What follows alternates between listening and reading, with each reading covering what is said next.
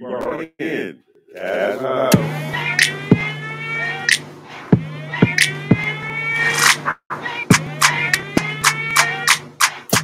It's my house.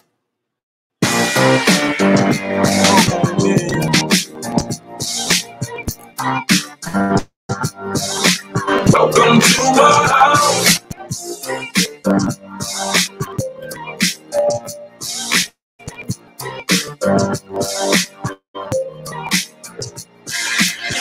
Welcome into the Kazual Sportz Show. It's Earl Burnett, a.k.a. Casual E, with my man, money-making Mitchell Hughes in the house. You're in the Kazual House on a Wednesday, hump day, here on a nice hot day in the Valley. And we're going to try to give y'all sports from our perspective as we do all the time. If you want to follow this show, go ahead and follow us on our social media outlets, Facebook, Instagram, Twitter, and a YouTube channel. And hit us up on the website at www.kazualsportz.com. You can also follow, subscribe, I should say, there at the website as well, and download the apps. And you can also check us out, all the articles that are all going up on the website as well. With that, you are in the Kazual House.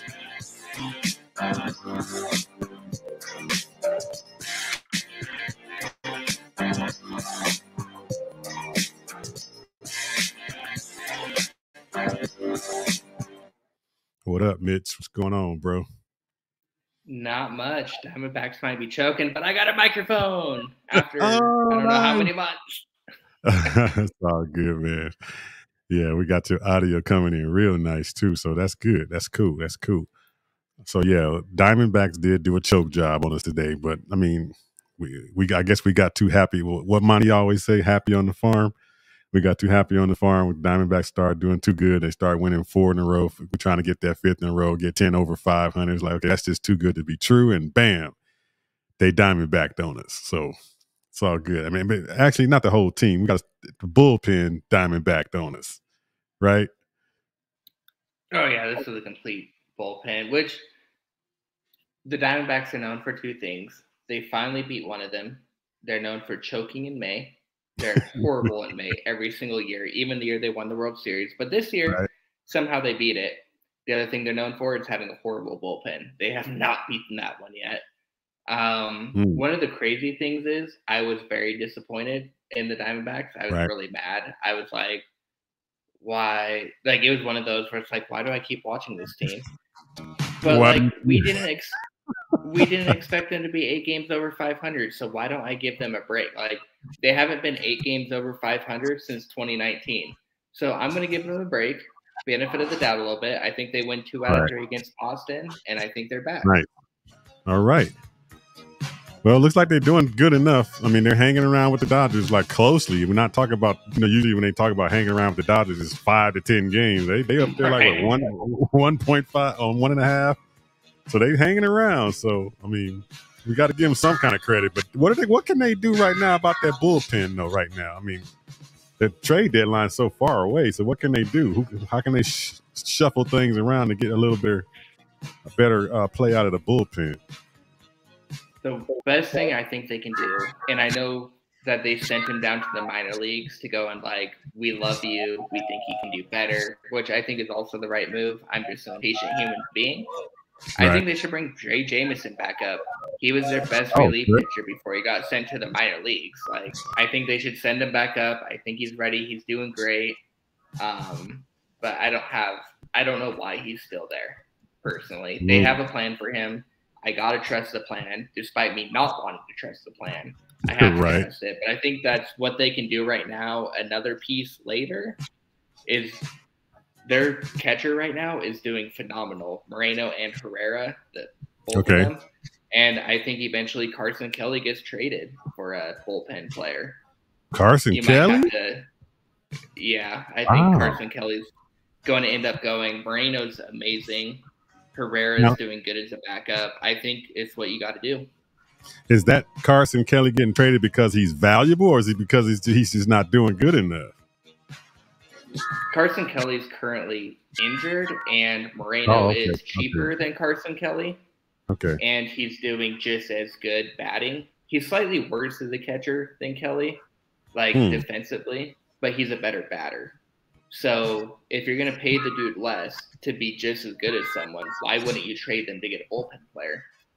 I thought Kelly's that's Diamondbacks for you. I mean, he's been around for a minute at least. I love Carson Kelly. Are you thinking Merrill, the pitcher? Yeah. I'm talking about the catcher, Carson. Yeah, that's what I just said. Carson Kelly. You said Merrill. Oh, you talking about? Okay. You get me all mixed up. Which one are you talking about now? I'm talking about the catcher, not the pitcher. Yeah, you talking about Carson Kelly, right? Okay, just making sure we're on the same page. Yeah. We on the same page. Okay. Yeah, all week long, if y'all don't know, all week long, Mitch has been getting names mixed all up with what he's talking about. We're talking about these Diamondbacks. He got like 3 different Zacks. He even went back to Zach Greinke. It's not my fault. The Diamondbacks have had 80 different Zacks. Like, let's get new names over here. They're the Arizona Zack and Backs. Yeah. Zach. But yes, I was right. That's good. I like that. But I think Carson's gone by the trade deadline. Oh wow, man! Opinion. I like Carson Kelly, man. I covered him all last year, even though they was on a down slope. But he was always good and always doing his job. So, but yeah, I mean, you got to do what you got to do, especially when you got a valuable piece that you can make something out of it. I mean, that's like all sports do the same thing. At some point, everybody becomes tradable, or you know, where they can. Everybody has an expiring date, I should say, at some point.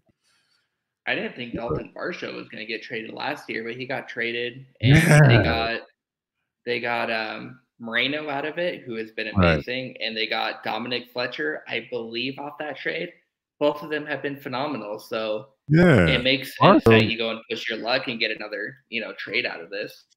Yeah, Varsho was part of all that speed they gave up, right? Yeah, his issue was he was always going to be the same dude. In my opinion, he was always going to be a 230 average hitter. He was always going to be an average catcher. Like, I think they traded him. Right now, he's a 210 hitter, and he's not performing well. So I would say that they won the trade finally. The Arizona Diamondbacks finally won a trade. Congratulations.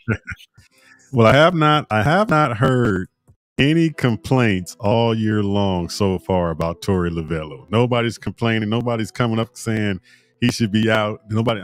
Give me your thoughts on what Torey's doing and how he's doing up to this point and going forward. Is he pretty much in place for the future for this team? Oh, do you want my complaints now? I can go into okay. I mean, man, you're so dang negative, do you? Negative. No, you got too much negativity, too many negative vibes going around so much, man. So my only issue with Lovullo is like this game. I wish he was a little bit more aggressive on the base running. I feel like, but the issue, and I see it from Lovullo's point, is that he has a lot of young players, and Corbin Carroll was injured at one point this year. You don't want to injure your players this early in the year. So I understand. Right. I just wish that when the bases were loaded, not when the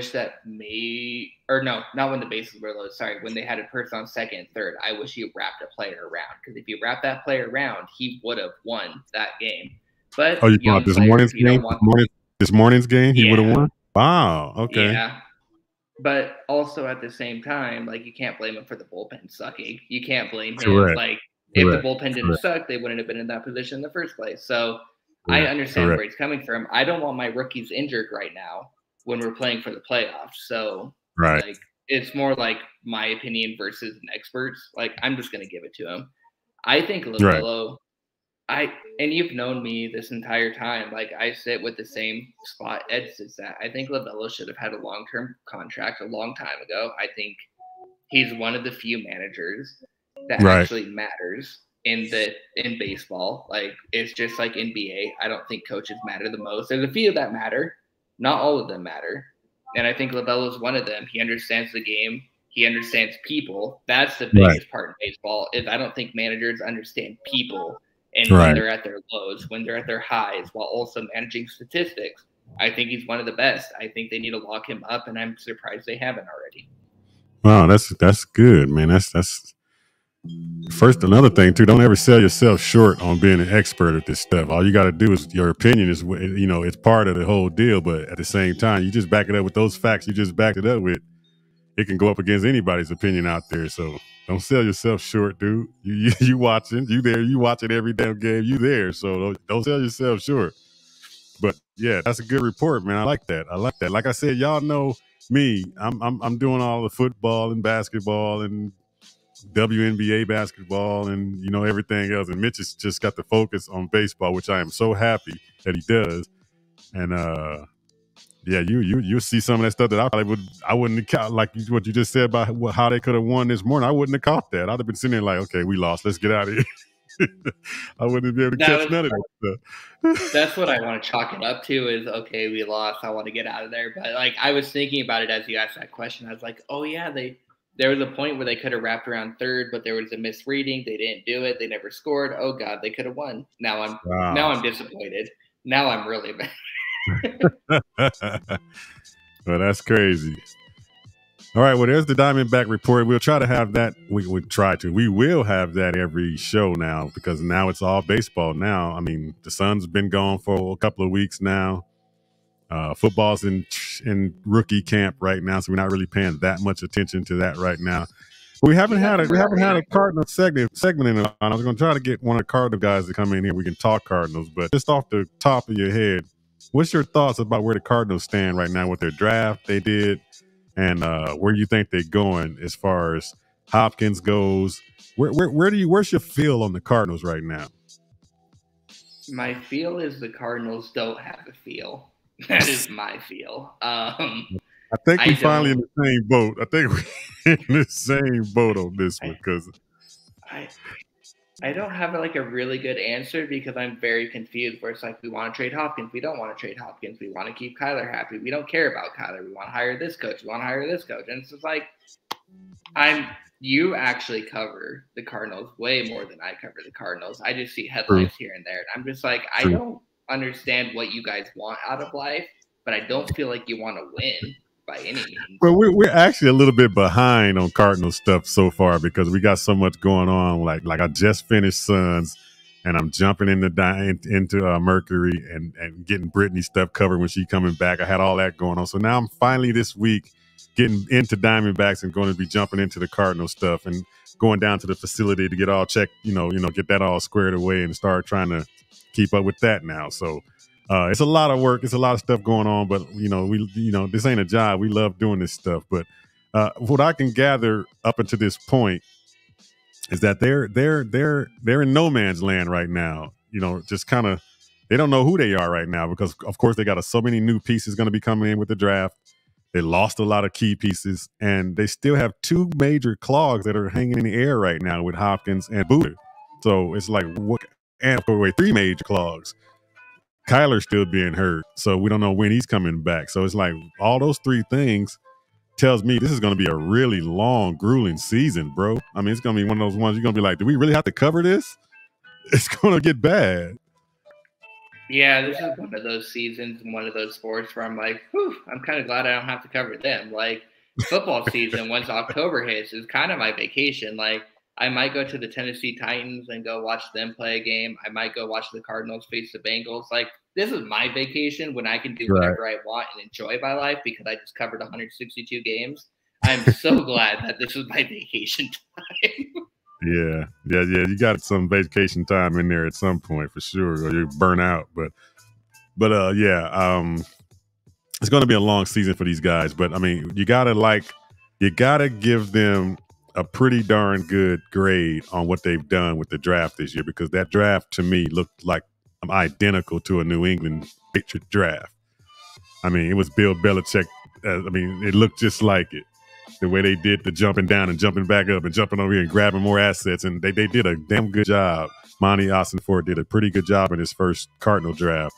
And now, of course, those draft picks are all still dice rolls. You don't know if they're going to come through or not. But how he got it, the strategy he did to do it was pretty damn good. So hopefully that's a new change for the Cardinals because they don't do things like that. They never have. So I like what they did with the draft and the draft picks. especially starting with the offensive line. That's where they always needed to, but they always get enticed with something else, and they go with something else and try to take a lesser on the offensive line. But now they've paid attention to what Kyler's probably going to need is a better offensive line, because he can't be running around like that unnecessarily where he goes out and tweaks his dang knee and he's done. I can understand him running when it's necessary, but when the offensive line is just so bad and he's running for his life, you got to start thinking when we got to go ahead and start shoring up this offensive line. I think that's what they did. That was the safest pick, of course, to go on offensive line, but it was also the right pick. So that's a start, and I think that's a good start with them. And if they can get that offensive line shored up to give Kyler the confidence to come back from an injury and get more confident in his knee and stuff, that would be only help them in the future. So I like what they did to draft, but it's going to be a long season, bro. It's going to be one of those. I mean, the start of the damn season from the schedule, the first 9 games could be losses. 0-9. If you look at their schedule, it's brutal, man. I'm like, man, I thought the teams that were mediocre supposed to get an easier schedule in the next year. We got one of the toughest schedules. I'm like, my goodness. Yeah, I haven't really dove into the Arizona Cardinals schedule yet. My original, like, way too early to predict, I know we'll predict later, my way too early is probably 7-10 this year. But even with, and that was if Kyler played. So I'm at 5-12 right now. Yeah, you way too generous at 7. Man, I was in the I know that was if Kyler played. Right. I know Berg ain't gonna probably come down on me on this one, but I was in the day media room with Dwayne Rankin when the Suns ended, and we were all just kind of just sitting there talking. They're like, "What y'all think the Cardinals gonna do this year?" I said, "They're gonna be 2-15." He was like, 2-15. That was a little harsh. Yeah, it was, but look at that schedule. You're like, man, they could start 0-9, and then after the 0-9 start, Kyler would be just getting back in the swing of things. In my head, coming back from an ACL injury does not just happen that same year. It takes a whole season for you to get back to yourself and back confident. So he's going to struggle, and I'm going, man, I don't see anything else other than losses. So they could probably just barely get 2 wins in this thing, maybe 3 tops. That's where I'm at. I have them beating the Commanders. I don't. I think the Commanders are at least a better structured team, know where they're going. They got a direction right now. I don't think the Cardinals have any direction right now. But anything can happen. Suns turmoil. They have that Suns turmoil that they dealt with at the beginning of the season of who's the owner. Okay. Well, how's that affect you on the field? I'll never know. How should that affect them on the field? But I mean, I think they still got a quarterback issue too, right? Who did they pick up quarterback wise? But I think they're good enough what they do to put a good game against the Cardinals, especially at home. So, I mean, I don't know. They could win that game. That could be the one that's tossed up in the beginning, but it could be a loss just as well. But we're not going to 3 quarterbacks who I don't know who's starting is Sam Howell, Jake Fromm, and Jacoby Brissett. They're winning that game. I don't put that on me. Okay, let's then shift that back over to the Cardinals. Who are the Cardinals starting? McCoy? I would rather have McCoy than Sam Howell. Yeah, that's true. Hey, man, I was looking at some tape on Clayton Tune, the 6th-round pick we got, quarterback, I believe the Cardinals picked up. Yeah. Man, this kid. I think he was late 5th. He's late 5th. Yeah, that kid looked like he got something, bro. I mean, he got something. I looked at that. I was not only looking at the positive stuff. I looked at full game where I could see his negative stuff too. But as a whole, he looks like an NFL quarterback to me. He looks like he can be a serviceable NFL. I'm not gonna say superstar, nothing like that. I'm not gonna jump that crazy. But it looks like once he gets over that rookie wall and gets all the information that he has, and the game slows down a little bit, I think he can be a very good serviceable quarterback. Now that could be an issue. That could be an issue later down the line. Do you have him being like a Colt McCoy, or do you have him being like the Houston Texans QB over the last couple of years? What's Davis Mills? Sorry. Davis. Yeah, I would say about in that category of a Davis Mills or somebody of that kind of like borderline. You know, I don't want to put him in a Trubisky because I don't see him being. I haven't seen him perform on the field in the NFL game yet. So, but if I had to use somebody, that's a good analogy with Davis Mills. I think that's good.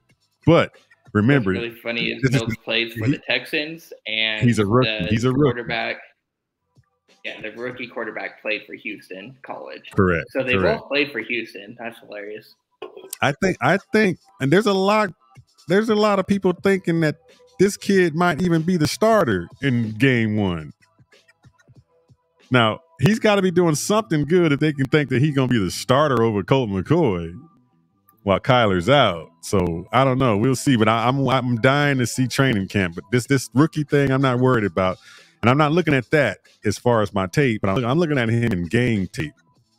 I watched the game that he was playing against, I believe it was Memphis or something. They were down like 3 touchdowns. This kid brought them back and won the game. Like, man, I mean, he's a pretty big kid. He got a good, strong arm, and his deep ball is a little suspect a little bit, but that could be worked on. But his ball placement as far as the route tree running, oh, man, this dude is right on point. And the main thing I saw on tape that gave me a little bit positive spin on this kid was when he dropped back to pass, his head went from right to left. It was going through progression. It wasn't just staring down one side of a field. That was what I was looking at. And I saw it. I'm like, wow, this kid he might have something. He might have something. This is one of those dudes that might just shock you in the training camp and come up and go, hey, wait a minute. This dude might be the one that's going to start. So we'll see. For listeners that aren't crazy like you, that don't watch Houston games way after Houston's already played them, he is 6'3", 220 pounds. So what you want in a quarterback, he was a round 5, 139 pick. He was born in Plano, Texas. He played for Houston College. He was. He looks ideal. He looks like an ideal replica, not replica, but an ideal package of what a quarterback should look like. I mean, he looks like a character playing a quarterback from Texas in a movie. Like, he looks like the actor of a Texas quarterback. Like, yeah. Please look up this guy if you're listening to us right now. Look him up and tell me I'm wrong. Look him up, and also go to some of the tape on YouTube. They got him breaking down on stuff, good and bad. I mean, but he's man, the kid looks good to me. But we'll see how that goes for the Cardinals. But like I said earlier, it looks like they're gonna have a pretty long season, bro. To me, I mean, and rightfully so, because you're basically rebuilding. I thought they were in a retool, but no, it's pretty much a rebuild almost. Got all of our Arizona teams doing rebuilds right now. Not all of them, but the 2 major ones. But anyway. You're listening to the Kazual Sportz Show right here on KSRN, the hottest internet radio station on the web, Kazual Sportz Radio Network. We're going to come right back and we're going to get back into the NBA because that is what's dominating the sports line, the sports talk, sports betting, you name it. It's dominating everything right now because it's still the playoffs are going on and some things are going down we got to talk about. So you stick around in the Kazual house. We'll be right back.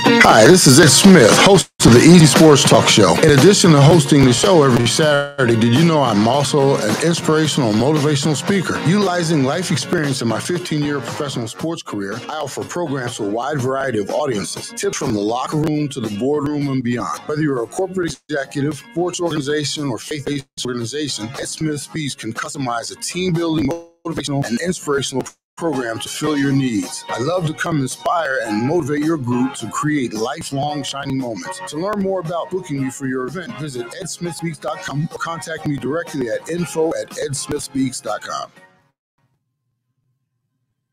When was the last time you had your awnings cleaned? What about the old stains on your driveway? Majestic Services has you covered. They're your pressure washing and window cleaning experts. With over 11 years of experience, they'll provide you with a free, no obligation quote for your awnings, driveways, stucco, concrete, asphalt, pool deck, stone, and more. Give Matt a call at 602-881-8228. Commercial or residential, let Majestic Services do your dirty work. 602-881-8228. You're listening to the best internet radio station on the web, KSI in Arizona.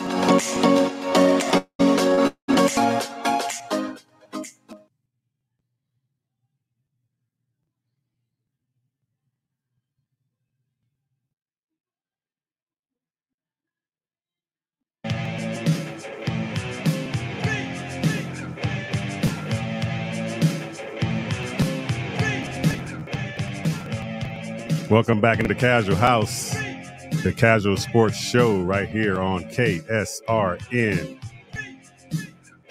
Earl Burnett, a.k.a. Casual E with money making Mitchell Hughes in the house.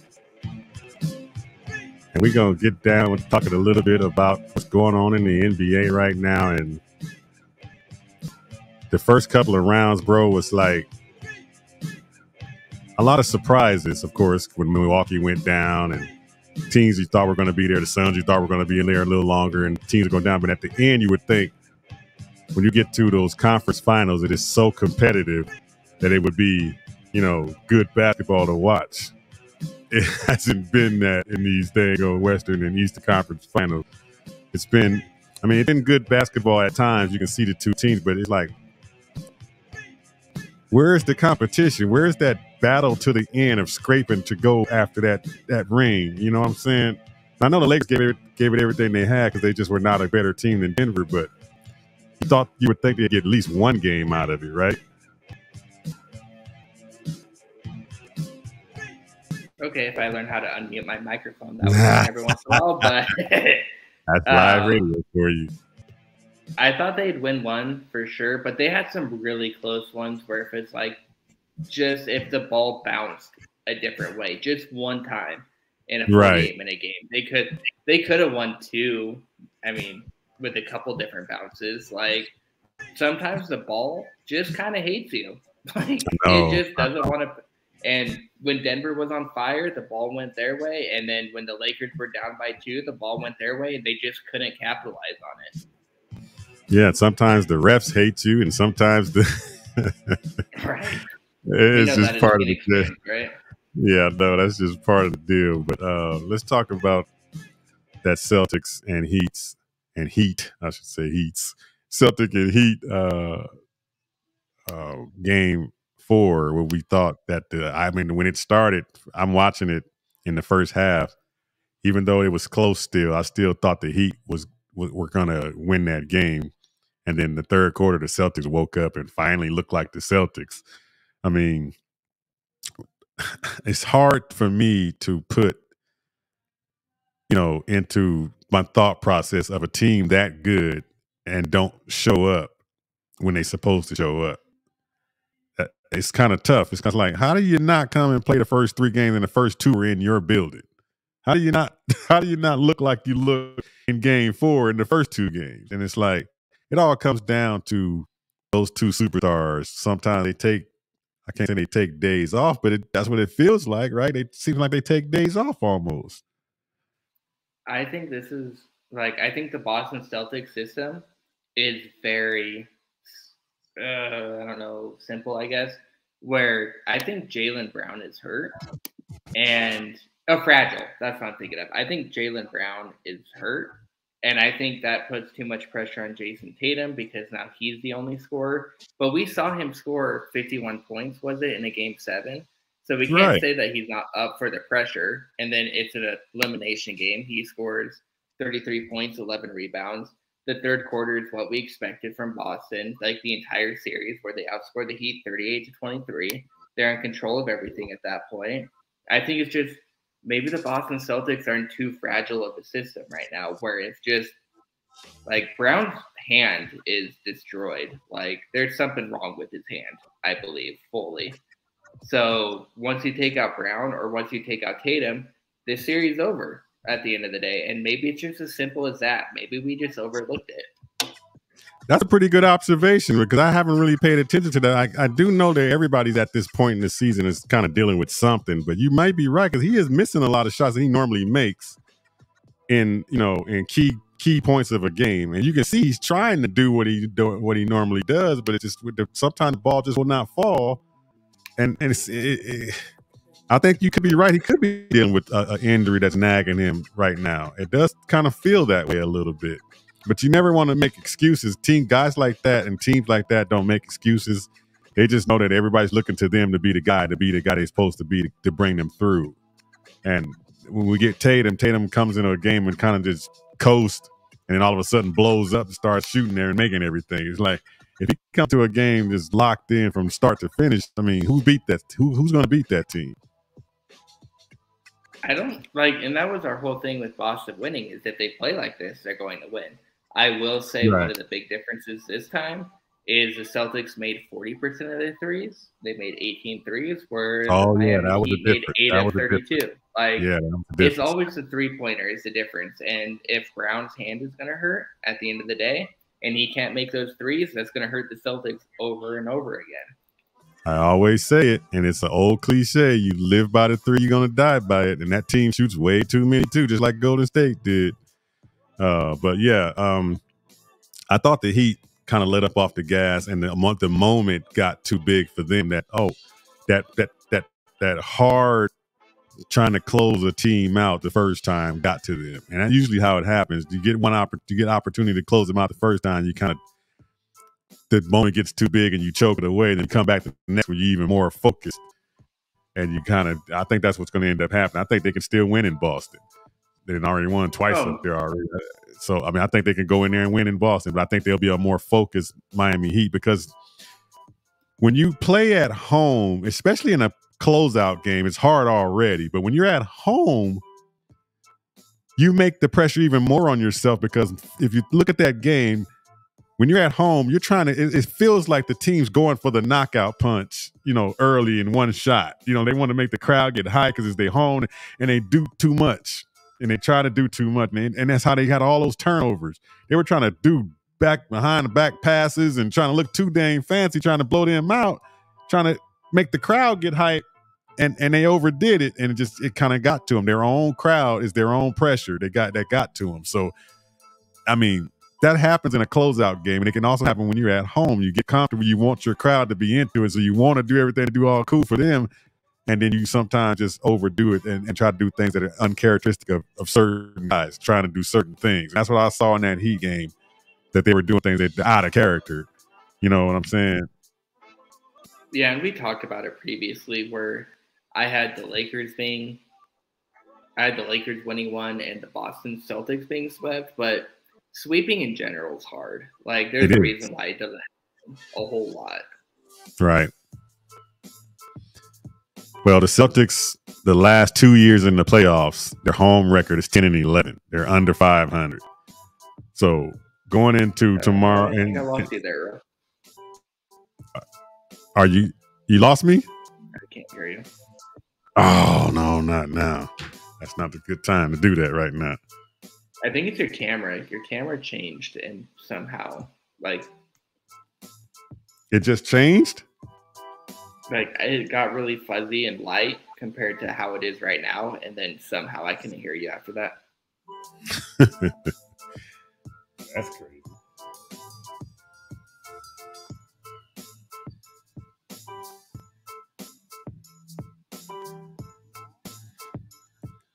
Testy.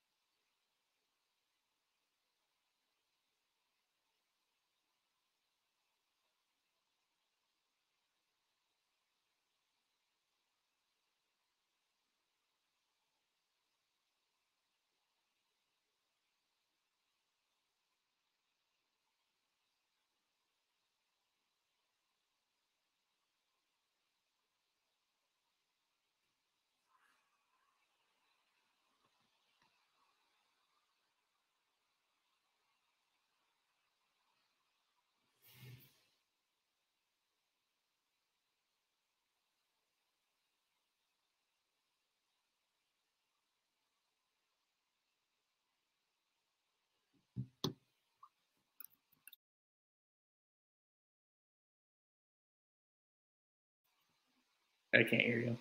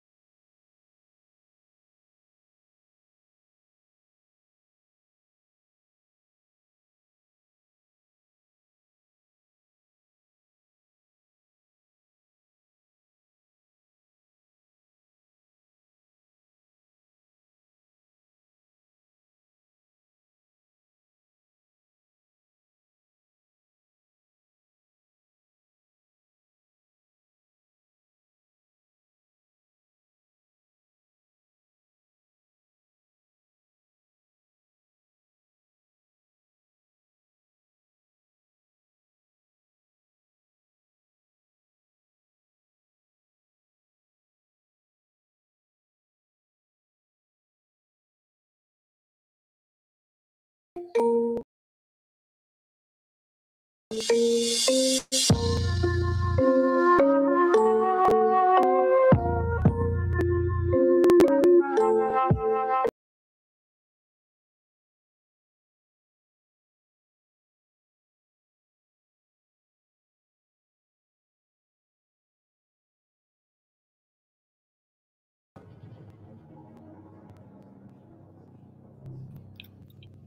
can hear you now. Yeah, I know, but my camera looks weird. The thing don't have you in the box. What the hell's going on with this thing? Am I still kind of in the background? Huh? Oh, never mind. There you go. I got you. I got like different boxes all set all up. It's crazy. Whatever it is, it's my computer. When it's doing that, it's not the equipment, it's the computer. That's weird. Yeah, I don't know what it is. I might need a new computer or something because this one's starting to act really weird, man.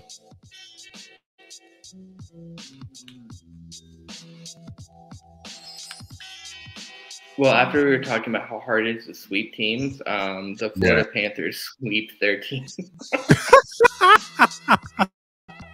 That's funny.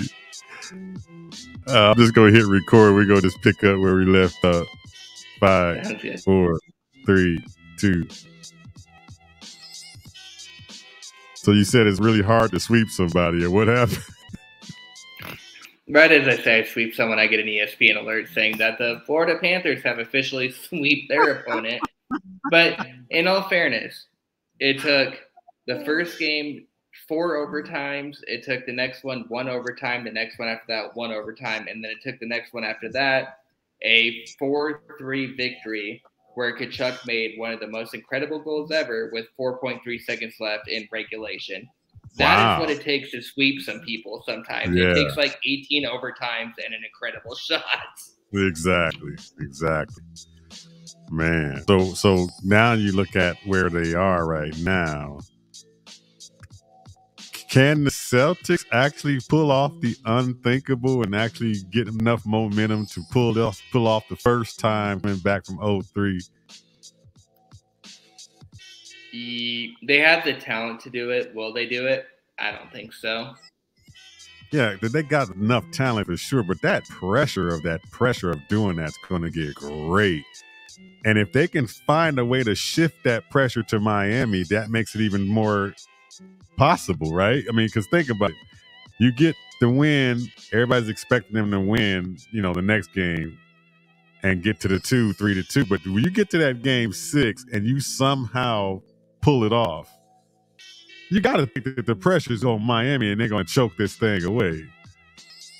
Well, and one of the big things that we have to think about is Boston has game 7. They have the home field. They have home field for 5 and they have it for 7.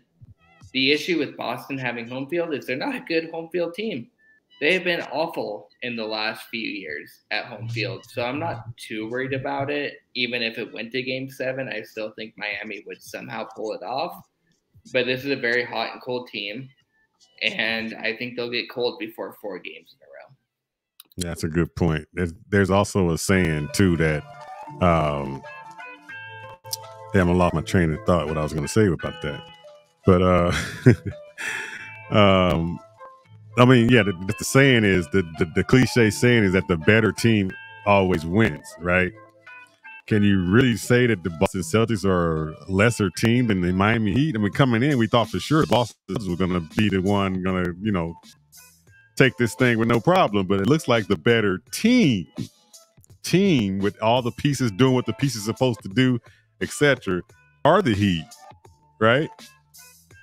I think NBA is probably the least random sport, but there's still randomness to it. Like, if you really want to talk about it, like, obviously the 2004 Pistons, were they better than Kobe and Shaq?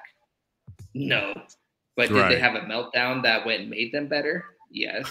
Right. They had some injuries in that one, too. So, yeah, injuries played a part in that, too. And was it 2011 Dallas Mavericks with Nowitzki beating Dwayne Wade and LeBron James? Was Yes. Nowitzki better than both of them? No. No. But did they pull it off? Yes. So, like, this Just may be was the in that least moment, random yeah, sport, Mhm. but things happen at the same time. Yeah. And, like, I'm not going to sit here and say, that Boston Celtics are a worse team than Miami. Miami just pulled it together better. I mean, you look at game 1, Miami took over. Boston wasn't playing like Boston. Game 2, Boston kind of sat around and Tatum and them didn't find any way. Game 3, Heat shocked them. They came in there and won and just blew them out pretty much. And then game 4, we saw the Celtics say, let's play Celtic basketball. So you put those two teams together, then Miami falls off. Where are we going to get when both teams are at their full strength, going straight out, all out for 48 minutes? Who's the better team when that happens? I think Boston's the better team. I If do they were too. 100% healthy, if they both went full out, if they were able to pull all this off, Boston is the better team. Could Miami still win that game if they both went all out? Yeah, Miami could still win that game. I don't know how it's possible, but they could. Right.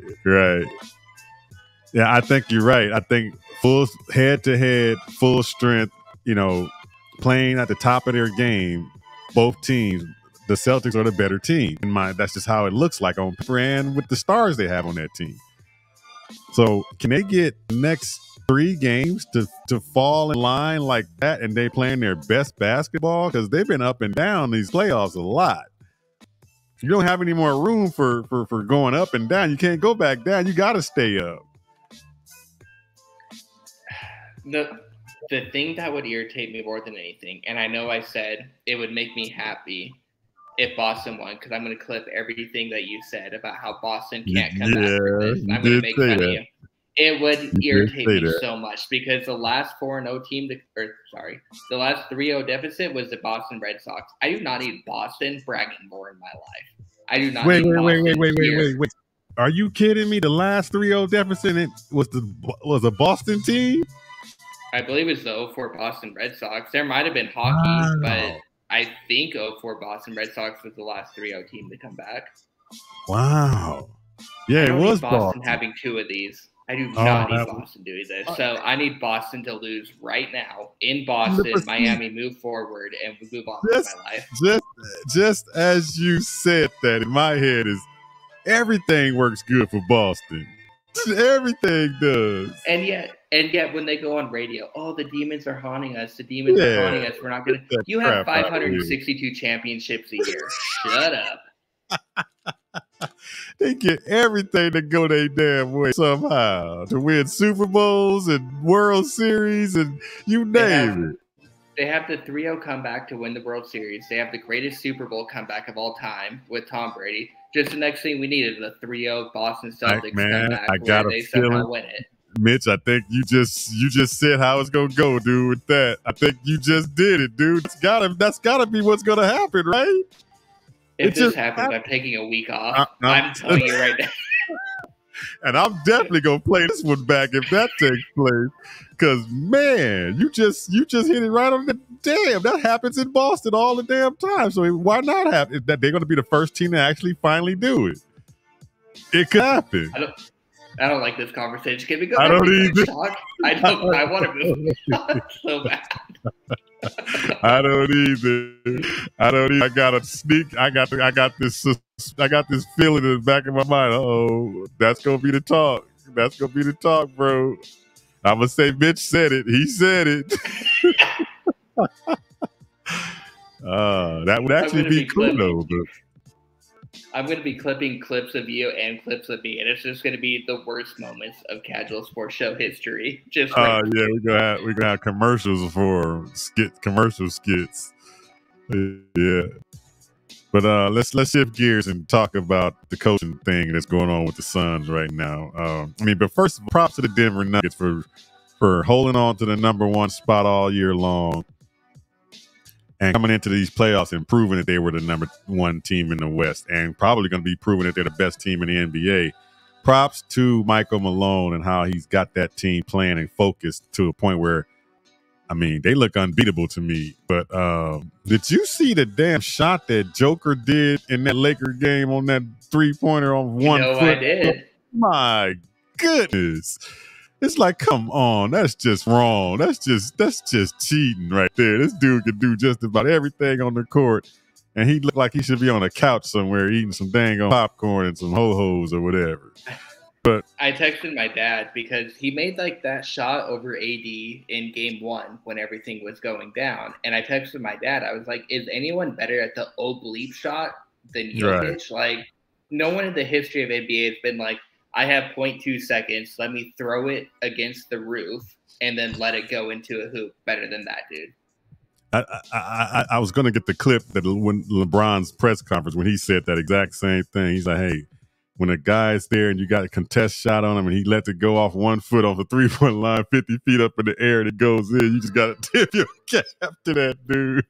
There's nothing funny. You can do. There's nothing you can do, man. And I was like, if he going to make that, give him the damn trophy and walk out the building.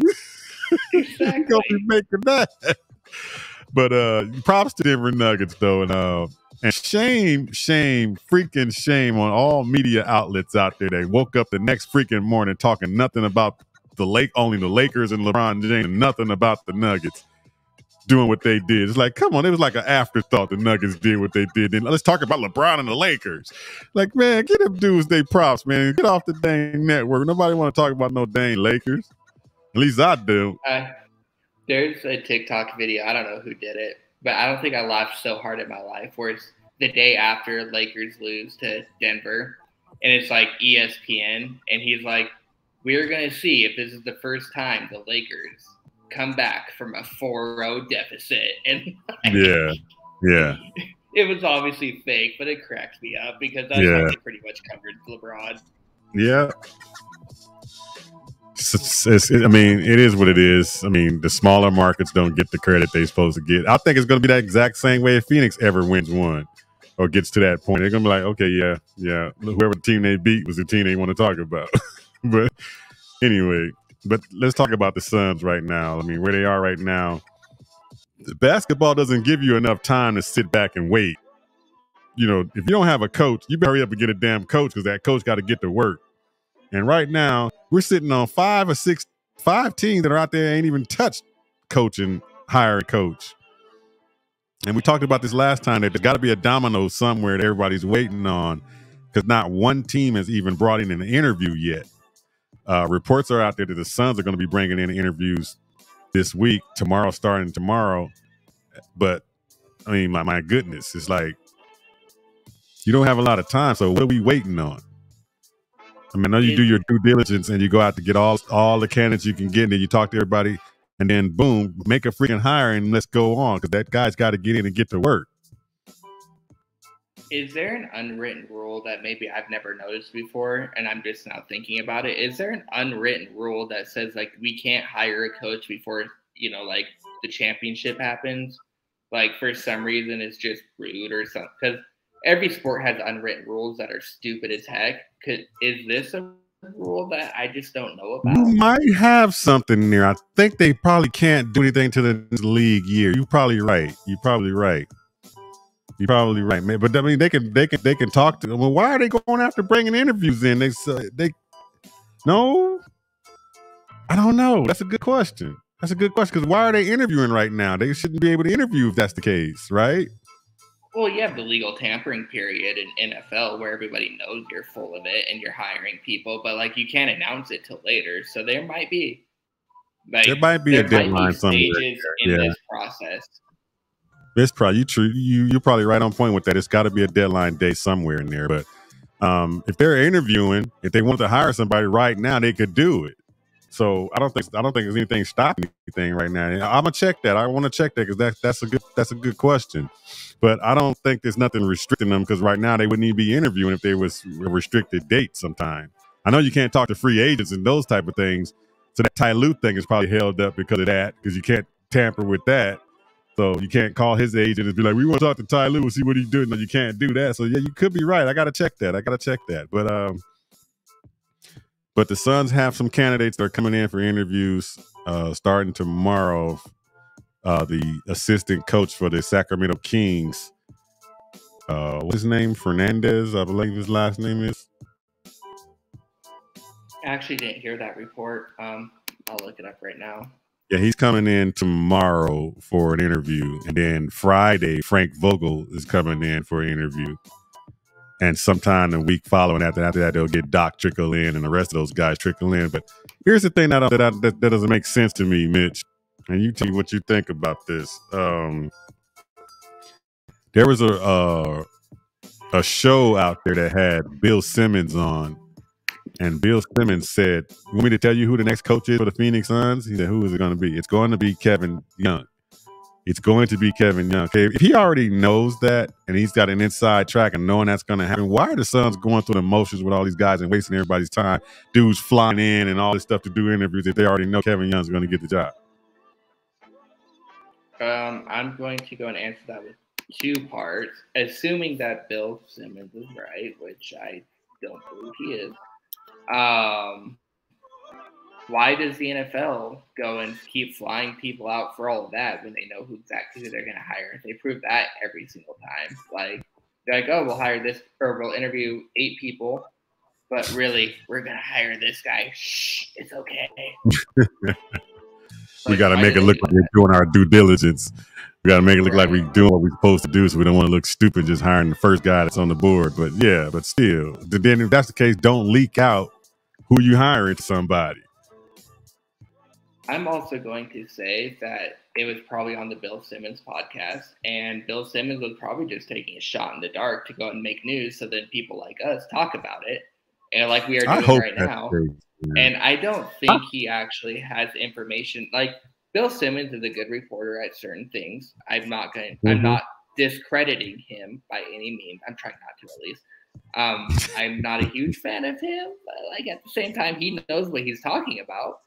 And I don't think he's really big in the Phoenix market, honestly. Like, he's more worried about the bigger markets. So I'm not going to trust him on this one. That's a good point. That's a good point. I mean, I'm not trying to say I want somebody to be wrong, but I do want somebody to have to suffer a consequence for just trying to be the man to say something, to just be the one that put something out there for everybody to go fishing at.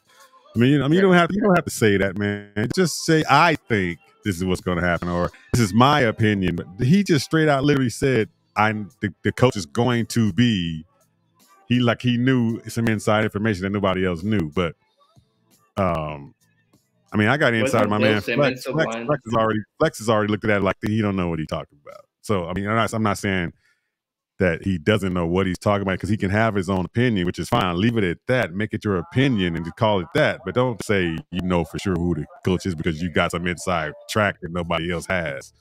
And you made a good point. He ain't even in the Phoenix market trying to. I mean, how would he know? So. I mean, but yeah, I mean, I got guys that are telling me, they got all those candidates are coming in for a reason. I mean, they're going to make the decision on the candidates go through their interviews, because you got to be interviewing these guys so you can find out certain things that are on these guys' mind that might click to what's in your head, and you hire the right guy. But I don't think, in my opinion, Kevin Young should be the candidate for the team. If you ask me, everybody's saying, yeah, it's a good fit and because Booker loves him and they know him. But I think that's pretty much like, then why'd you fire Monty if you're going to go with the same voice and the same style and the same philosophy and the same everything? Why did you fire Monty to start with? That don't make any sense if you're going to bring him in as the head coach. Yeah, I'm big on like promoting from within, but like when I run my own business and when I've done my own things like that. But when it comes to sports and other businesses like the one I'm currently in, that I'm trying not to say so I don't get in trouble. Like, you have to move around a lot to like move up, because there's a lot more competition. There's a lot better people. Like when I work food, of course I'm going to promote from within. I train them my way. I train them to do it this way. They're going to move up because they know my system. Well, if a system doesn't work, they're going to fire me, and they're not going to promote the person who knows my system. Like, correct. That's how sports is. Like at the end of the day, you're not going to promote the guy who runs the same system, because why would you? It didn't work the first time. You have to move around and gain other people's trust. That's what I'm saying, man. I mean, everybody's talking about the voices change, but it's the same voice. If it was Monty's voice and he was just following what Monty's philosophy, I know he can have his own philosophy and change things, but still, that same voice is in the room. That same voice is in the organization. That same voice everybody's comfortable with is still there. And can that same voice get up all of a sudden and be a authoritative voice to some team that needs an authoritative voice? I mean, I can't say no, that can happen, but I wouldn't take a chance on that when you talk about this team trying to get to the next level and win now. A first-time head coach is not going to be the answer because Devin Booker and KD, which is here's the example right here. Booker is endorsing. Why is Booker endorsing? Because Booker's comfortable with him. So I mean, so that to me, that's a red flag. Don't just do that just because Booker wants him. Man, I think Nick Nurse is the perfect fit for this team because he's a guy that's not going to back down to no player, and he's going to make that player do his philosophy, what he wants to be done. Period. So I don't like the Kevin Young hire, but if they hire him, okay, yeah, that's cool. But it would not make sense to me to fire Monty with the same philosophy, the same everything, and go to the guy behind him. Everybody on that staff is running Monty's system. So I don't know. You know I'm a big Nick Nurse guy, so I'm not going to argue with that logic at all. All right.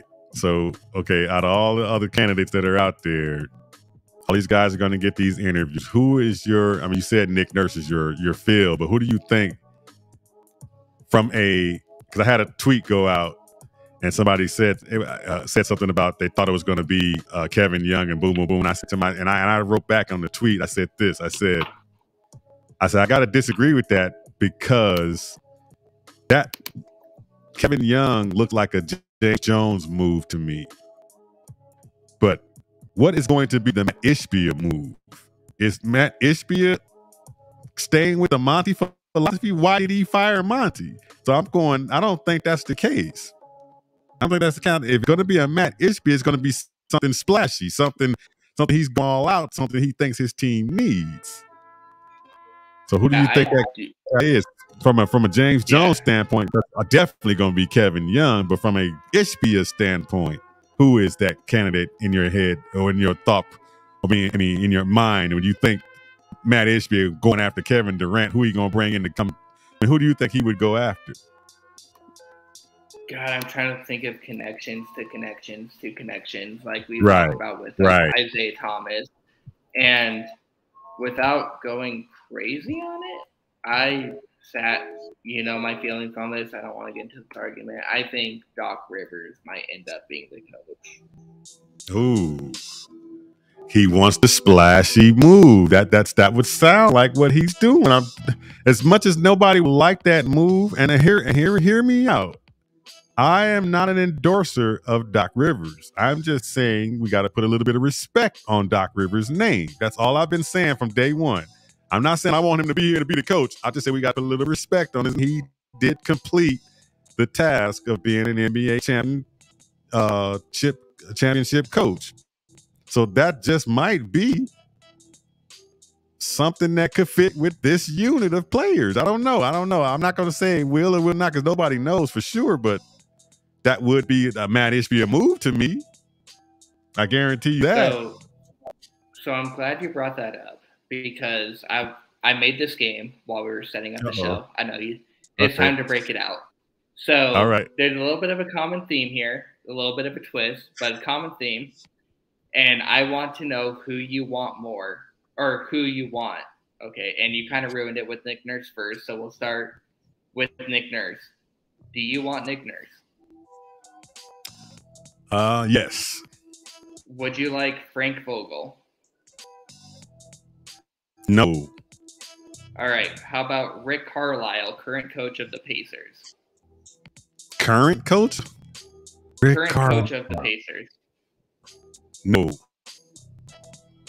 All right. So would you like Larry Brown, who is currently the Memphis advisor? You talking about Larry Brown, the coach from Philly? From the Sixers back in the day? That Larry Brown? He might have been on the Sixers. That's not who I know him as, but he might have been that Larry Brown.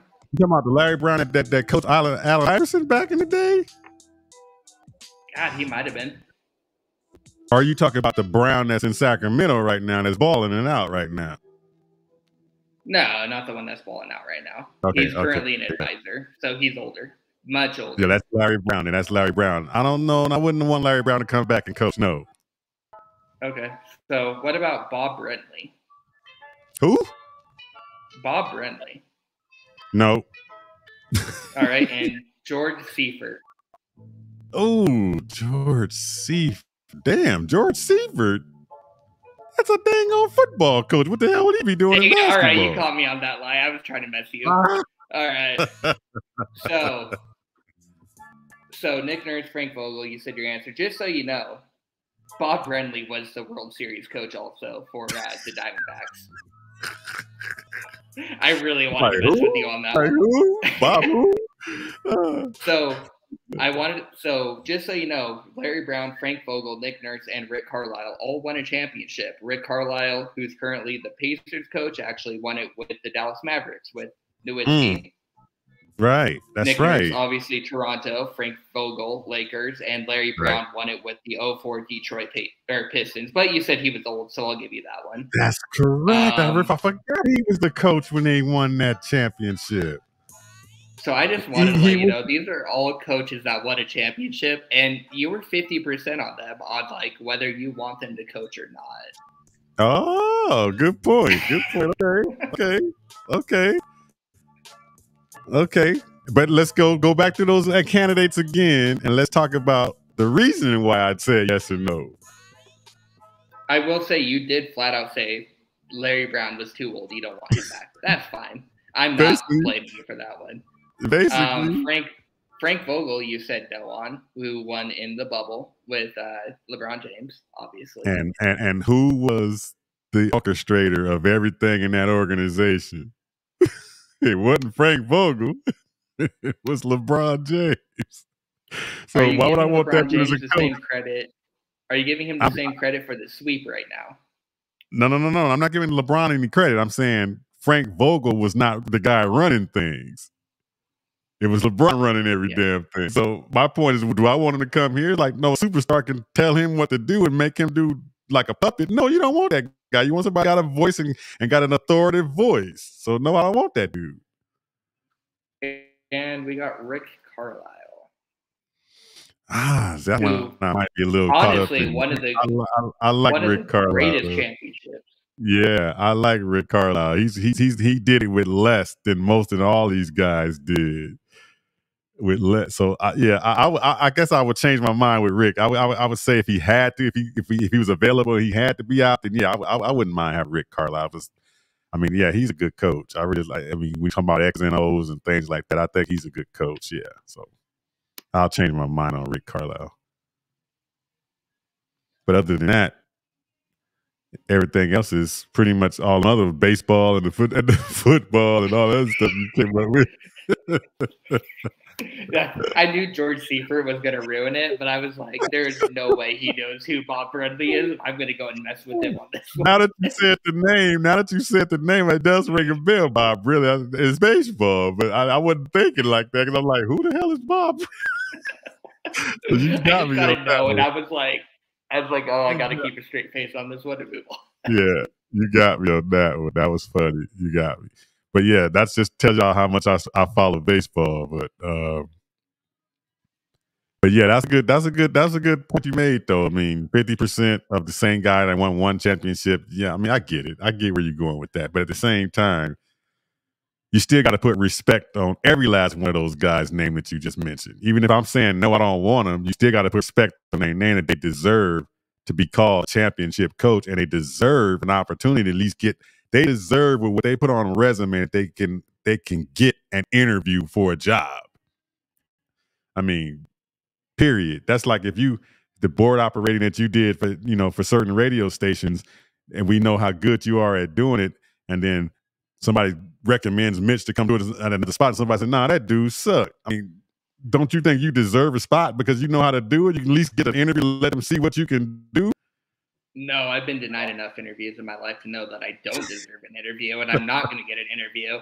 And all I got is KSR. You know what I'm talking about, man. I'm talking about as far as what your experience is in any job, not just radio, any job. Your experience, you're going to be like, hey, I deserve to at least get a day and look at an interview or something. It's just the respect on his name to that degree. That's all I'm saying with Doc. That's all I'm saying. So I'm gonna leave it with that, and y'all can read the rest of that on the Kazual Sports Radio Network, www.kazualsports.com, because there's an article up about that, and I'm giving Doc his credit for being a championship coach. That's all I'm doing. I ain't saying I want Doc to be the coach of the Suns, so don't nobody start putting that with that. But I'm saying, and it just happens to happen. It's a Matt Ishbia move.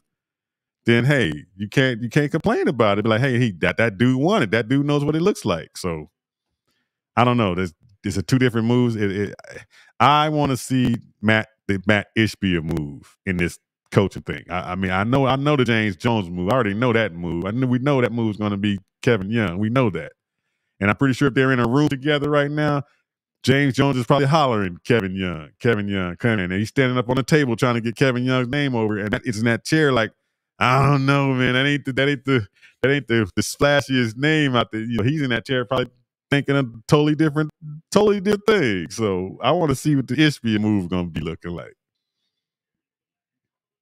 Yeah, it's gonna be interesting. The only thing I disagree with is you say nope about what's going on. Oh, I can complain. No one's better at complaining than me, and you know that. Say that again. You said you want to see if Matt Ishbia makes the hire, then no one can really complain about it. And I said that you know better than anyone. I'm better at complaining about it, and that's where I disagree with you. Because if he hires Doc Rivers, I'm still going to go on air the next day and complain about it. Like, no one's better at it than the person you hired to complain about. True. That, but don't get me wrong. I'm not sitting here saying that Doc doesn't have flaws. He's got plenty of those. But I mean, like I said, sometimes, like I said, the article, sometimes the stars just align perfectly, and some pieces go so good together. It's like, damn, and you just never know if that's the piece. I mean, I think Nick Nurse is that piece, to be honest. But I mean, if they hired Doc, now here's another thing. We still got 4 other jobs out there that can talk. You talk about hiring Nick Nurse. He's going to be having offers on the table that probably won't be something that the Suns can offer. So then again, we also talk about a dude like Matt Ishbia that has the dollar bills now, maybe, and looking to go over that luxury tax, and he's going to probably do whatever he wants, probably. I don't think coaches go over luxury tax, so the coach is wrong. Right. So that'll he can do whatever he wants with the coach then. So yeah, I think this team's talented enough where, especially if he makes a couple bench moves, I think he'll be the most wanted team. So at that point, if you're willing to pay the most and be the most wanted team, you can have any coach you want at the end of the day. Exactly. All right, that's enough of that. We'll see. I'm pretty sure in the next week or so, probably in the next week or so, you'll see them hiring a coach. But I can guarantee you this much: after the hire, you will know who was in charge of hiring which guy. I guarantee you'll see that. You'll see that instantly. But give me your predictions for the next game of the Heat and Celtics game before we get out of here.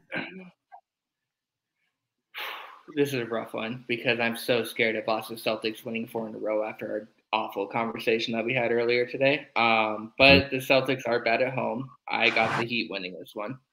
Oh, yeah. I think I got the Heat winning too, just because they're going to be more focused from Eric Spoelstra down to Jimmy Butler to the rest of the guys. So, did you see the Jimmy Butler smile? No, I didn't. Oh, there was 34 seconds left, and he did the exact same smile of when the Knicks beat the Heat with Jimmy Butler on the bench the entire time. He did the exact same smile, and nothing scares me more than Jimmy Butler smiling. Right. Especially Grant Williams needs to be checking that out too, because this is what Jimmy was saying to him after that whole thing went down. Jimmy played pretty good. Jimmy's been watching you. Jimmy's ready. Jimmy got some new moves. Check Jimmy out. Jimmy's gonna get you. Jimmy holds grudges. Jimmy doesn't like you. Hands off, Jimmy. Don't touch Jimmy. had one of two I clips in like my that. head, and it was that one. Oh yeah, that's a classic right there, man. That's a classic. That's funny. Don't touch Jimmy. Oh yeah, that's what's gonna be happening on that night. So yeah, we got to get out of here, man. That's another show for you in the Casual House. Earl Burnett, aka Casual E, right here on the KSRN Network. Mitchell Hughes. This is how we do it every night when we get a chance, when we're not covering sports all over the valley. But until next time, y'all stay cool out there because it's freaking hot out here. Peace out.